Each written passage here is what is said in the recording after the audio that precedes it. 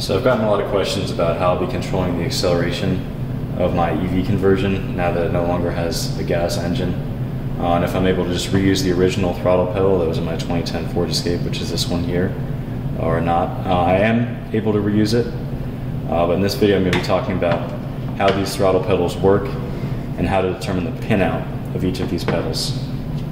In older cars, they used to have a physical cable that would run from the accelerator pedal to the throttle body, so when you pressed on the pedal, it would pull the cable in a way that the throttle body would open and allow more gas and more air into the engine. But most modern cars, including the cars that these two pedals came from, don't use that system. They use electronic throttle control. So these two pedals are both called Hall effect sensors. This one from a Toyota Prius, this one from my 2010 Ford Escape. And the way that these work is you give them a constant 5-volt power source, and depending on how far the pedal is pressed, it'll output a signal voltage between 0 and 5 volts. So when it's not pressed much at all, the voltage will be low, maybe in the 1 to 2 volt range.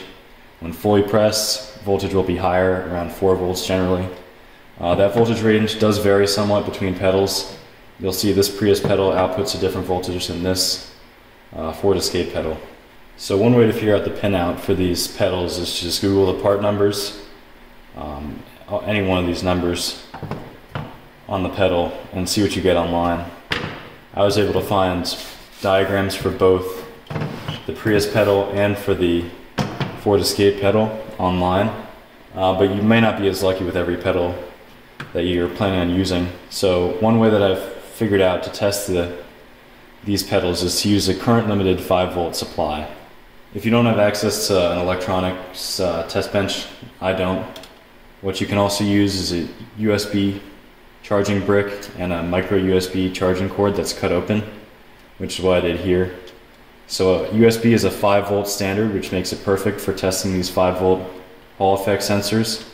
So you just chop off the plug end, or the device end, of your micro USB cord, and you identify which of the wires is positive and negative. You can ignore the other ones, and then you can wire these up to the different connections on here until you get a proper reading from your Hall effect sensor.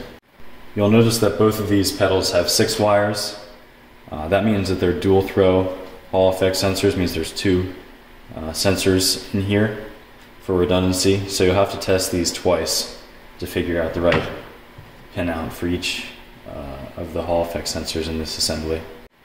The Toyota Prius pedal is a really popular choice for EV conversions. EV West sells the Prius pedal on their website, and you can see the 2 different Hall effect sensors in the pinout here. So wiper 1 is the signal voltage for the first sensor, wiper 2 signal voltage for the second sensor. So I'm going to wire it up with the 5-volt power supply that I showed a minute ago, with ground being connected to the black wire and the positive 5 volts connected to the red wire. And then I'm going to use a multimeter to measure the voltage between ground and each of the wipers. So when the pedal is not pressed at all, you can see it reads a consistent 1.6 volts. But when you do press the pedal, you can see that voltage go up all the way to 5 volts. And for the Ford Escape pedal, when the pedal is not pressed, it reads 0.78 volts. When it's fully pressed, it goes all the way up to 4 volts. So it's a different voltage range, but it still increases as the pedal is pressed further. The good thing about using a current limited power supply is that you're unlikely to do any damage to your Hall effect sensor. Even if you do wire it up wrong, it's not going to be a big deal.